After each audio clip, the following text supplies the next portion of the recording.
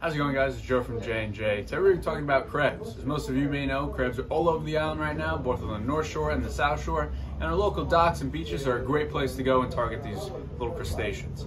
So the first way I'm going to show you to go after these things is just a simple vinyl hand trap right here. It's a two-door, open and close, and you see this little rope right here. Great, to connect this rope to it, give you a little more length to get down to the bottom. And you see right here, this little trap door opens and closes. This is where you put your bait. A piece of frozen bunker would do just fine for this.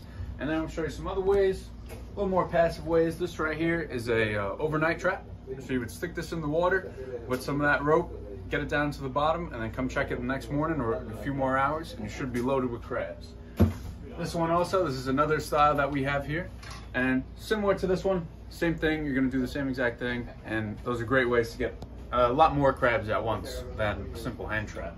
So also, these nets we have right here, this is an extendable net. This gets much bigger if you're fishing, a deep dock or a beach is a great way to go during the day and both at night. And if you're gonna go at night, I recommend choosing a small, bright flashlight, and that will attract the crabs to you so you can easily scoop them up. We have this one, we also have this one as well. This is much more affordable. This small wooden one, we have a couple different styles of these. And that's about it. This is Joe from J&J once again. Check us out online, jnjsportfishing.com. Have a good day. Thank you.